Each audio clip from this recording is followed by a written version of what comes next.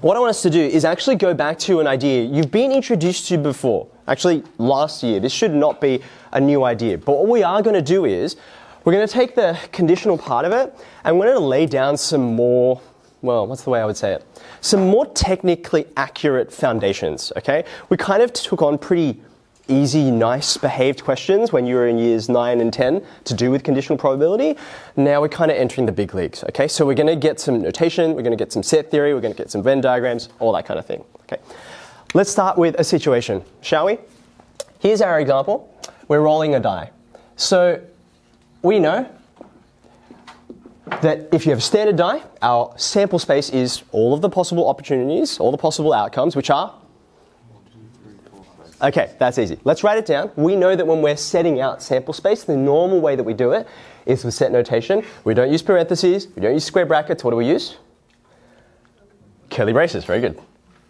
We do just call them braces, but the curly ones, then you know what we're talking about, right? So let's all get that down. So by convention, we just use that capital S to indicate all of your sample space, okay? So let's suppose we're playing a game, we're rolling dice, right? And we say, all right, you win if we have an odd number that's rolled. You win if there's an odd number. So let's call the win W. We'll call that our winning event, right? And the sample space for that, or rather with the event space, because this is the favorable event, right? Odd numbers. So that would be good. Your brains are warming up. So far, so good, okay? Now, I'm not even going to bother writing down because it's kind of a truism, right? At this point, probability of winning, 1/2. By the way, just as a note, I know you know it's 1/2, but I'd actually be fine with you writing it as 3/6. In probability, simplifying fractions, it's kind of overrated. Like, you've been learning to simplify fractions since year 7, but actually, if we were to say, maybe we will write it, right? In this context, when I write the probability of a win, and I say it's 3/6, this actually, weirdly, gives you more information than 1/2, doesn't it? Like, it actually tells you where the things came from. So far, so good. All right, now here comes the condition in conditional probability. The whole idea is that we have a situation where we know a bit more information, we find something out, something's revealed, the situation sort of gives us a bit more data, rather than just, in theory, these are all of the outcomes, right? So we might say, the condition, one of you peeks at the die after I roll it and decides to reveal to everyone, oh, it's prime. The actual number on the top of the die is prime, okay? So now we know a little more, and this does two things. Our sample space is not going to be 1, 2, 3, 4, 5, 6 anymore, and the ways that you can win are no longer 1, 3, and 5. Let's think about this for a second. If you've got another color, it will help, right? Our new sample space, let's call it, I'm going to call it S2 for a minute, just so that you can see where I came from. The textbook will actually call this, like, they'll call this A and they tend to call this B. The reason why I don't like that is because I'm like, wait, what was A again? What was B again? You know that's a win. You know that this came from your original sample space. So far, so good? Okay. So, we just found out extra information. It's prime. So what's our reduced sample space? 2, 3, 5, fantastic. 2, 3, 5. In the same way, just like your sample space reduces, it's often the case that your event space also reduces. The number of ways to win is not as many as it was before. So let's just follow the convention, be really original. Let's call this W2. How many ways can I win now? Just 2 of them, right? 3 and 5. 3, 5. So how do we write this? Maybe some of you have seen this notation before. This is something which we didn't formally do in years 9 and 10, even though you used the words of it. We would say, I'm over here, the probability of, we're still interested in how likely it is that you'll win, but it's not just this particular win, because not all of these options can happen anymore, right? You might still just write W over there because it's still the same thing. Maybe if it was like rolling a 6, you'd still write the probability of rolling a 6. But I'm trying to distinguish where we're getting these numbers from. It's not over here anymore, okay?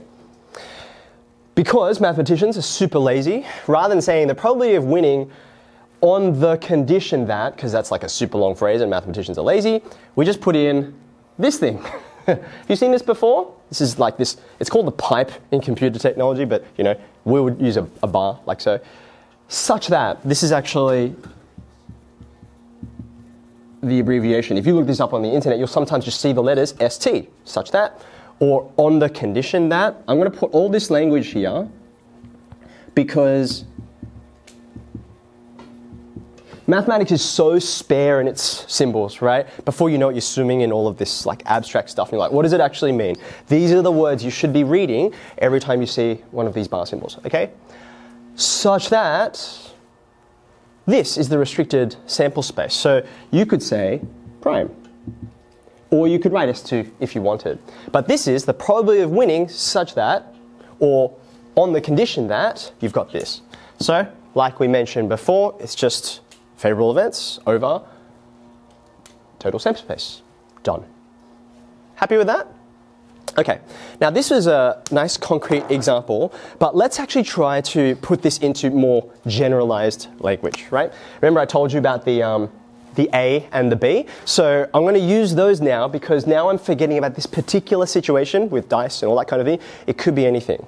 So if we're interested in some particular event A, and we know on the condition that some other event is already known, or some other information is already established. So such that, on the condition that, B, this is the other one, okay?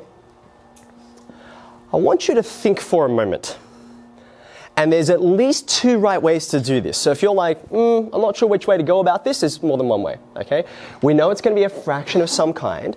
I want you to think about how we did this, right? How did we go about getting these two numbers? Suggestion. The number of events, so this is up the top here, right? That are in the sample space of W. Now, before you write that down, that is actually right? We're looking at how many things are in here. That's where we got 2 from, okay? Another way of saying that is, it's both of these things, the thing you want and the thing that you know, happening together.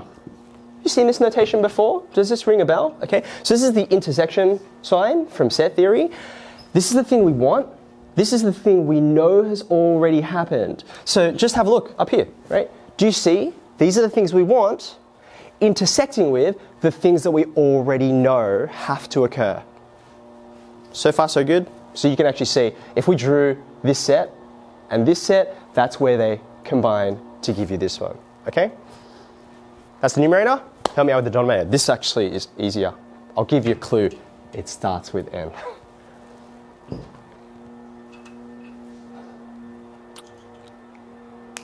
Have a look. We wrote down 3 before. Yeah, what do you think? It's the total. The total's right. Can someone advance on that? Total of what in particular? You gave us a helpful answer before. Let's give someone else a chance. Thank you, though. Come on, guys. I'm gonna wait for you. You need to use your brains if you want to learn this yourself. Where did we get the 3 from? It's the, well, this is the sample space. This is another sample space. What was particular about this? How did I get it again? Yeah, it's reduced. The condition has applied, right? Now, down here, this is the condition. B is the condition, right? So it's the number of things in this condition space, right? Does this make sense? This is how we've reduced the sample space, okay? Now, I said there was more than one way to write this. This is just fine if you can count every single possible thing. We chose this example of a die because you can literally enumerate them, right? There you are. But there's lots of situations where you can't just go and count all of the things. All you know is the chances of each of the things happening. This is fine. It's the same idea, but instead of counting up, we're going to deal with probabilities, right? It's the probability of both of these things happening at the same time divided by the probability of, this is the reduced sample space. So it's still B. It's all still the same pieces. Now, you can see, by the way, in each of these cases, if you know what the number is, like it'd be 6 in this case, right? 3 out of 6, 2 out of 6. The 6's just cancel, yeah? Because you always have the same denominator up here and the same denominator down here, which sends you back to where we came from. But it's just important to know, in lots of situations, like the one I'm about to give you, you will not know how many things there are. You just know the chances of them. Okay, so far so good?